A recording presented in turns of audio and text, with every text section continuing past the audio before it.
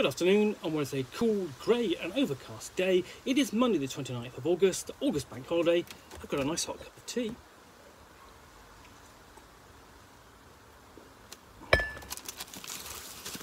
And a pile of boxes to unbox. So, I've got this quite a slim one here. So let's open it up.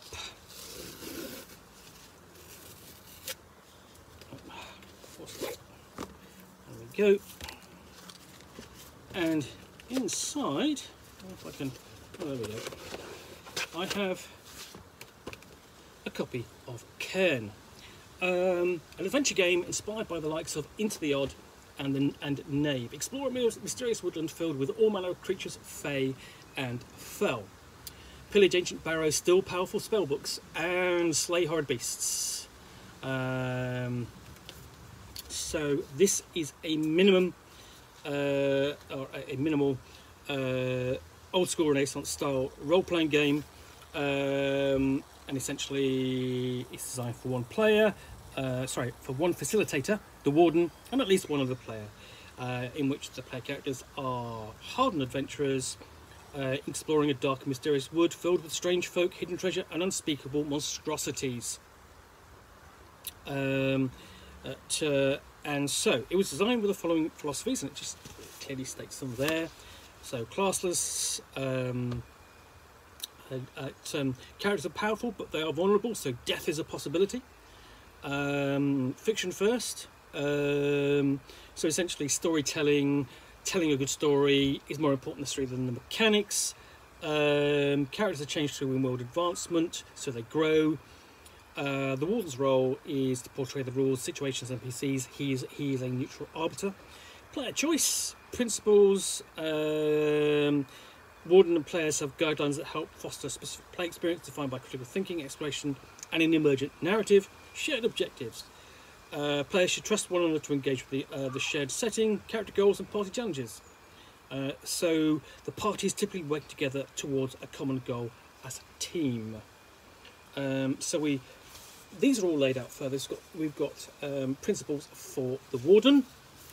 So we're handling information, setting difficulty, danger, giving choice, preparing, narrative focus, handling out treasures, and the die of fate. Whereas for the players, it's their own agency, teamwork, exploration, talking, using caution, but planning as well, and also being ambitious. So that's clearly laid out for both the warden and her players.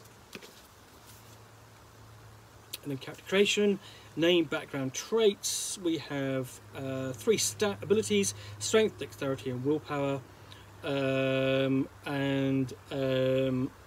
essentially quite low stats. Everyone has an inventory, which has got slots in it, and you store things in there. And then we've got tables for name and background. So you might be Beatrice Cromwaller, or Emery's Malt's Milk. Backgrounds from alchemist, burglar, herbalist, miner, ranger, and so on. You're just rolling a 20-sided dice. And then we have traits according to your physique, skin, hair, face, speech, clothing, virtue, vice, reputation, and misfortunes, and tables for your starting gear. So it's all random character creation, and you're building up with the character. You essentially roll up and create and interpret. Making them of him and her, of him or her, what you will. And we have a spellbook, a list of spell books, equipment lists, gear and tools, everything you need to exploring the dark forest. And if you are doing things like traditional kind of fantasy, where you might be an elf or a magic user or a ranger or a cleric, we have optional packages as well there, but not classless.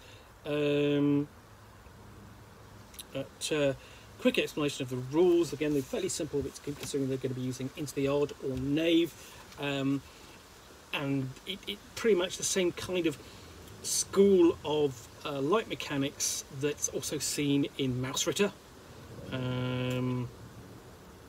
Essentially what you're doing is you're rolling low, so you're attempting to roll under the ability to save. Armor subtracts ink damage. Spellbooks contain single spells and take up a slot. And you can have relics that will imbue with magical spells or powers.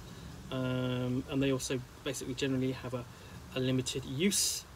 And we've got combat. Now combat in here, I'm imagining essentially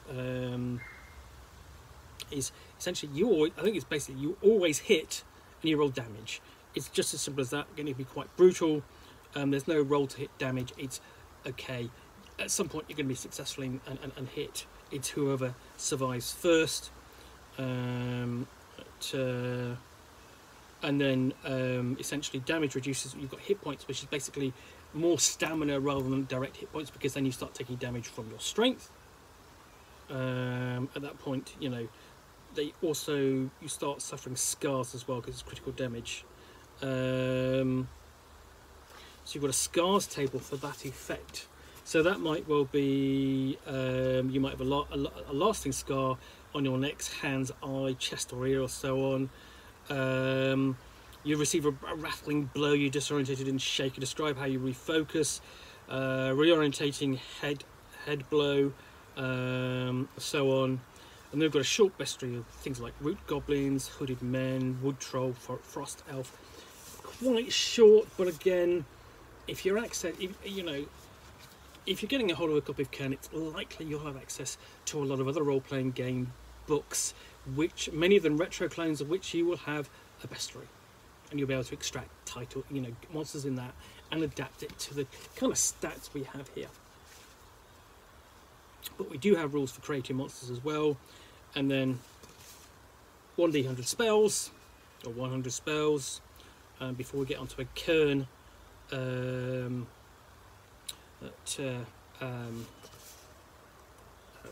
character sheet, nice and simple. Essentially your stats and your gear, the rules summary, and that's it really. What it doesn't do, it gives much in the way of setting material. Necessarily, it doesn't really have an adventure in there, which I think it would have been nice. But it's simple, straightforward. If you've played anything like Knave or Mouse Ritter, you'll pick this up very easily. If you've played anything a retro clone, then again, you'll pick it up just as quickly. So that's Cairn, which is available from a number of sources, and it's very inexpensive. It's probably, to be fair, you can pick this up so cheaply on print on demand. It's more expensive buying the dice. Anyway, I hope you have enjoyed this unboxing in the Nook. If you have, then please do click on the like button down below. If you've got any comments or feedback, I appreciate you taking the time to post those. And then lastly, if you want to be alerted to yet more unboxings in the Nook, where you will see me out here with a parcel from which I will extract a book or a game and talk about to the best extent of my knowledge for roughly 10 minutes or so, all of course accompanied by a nice hot cup of tea.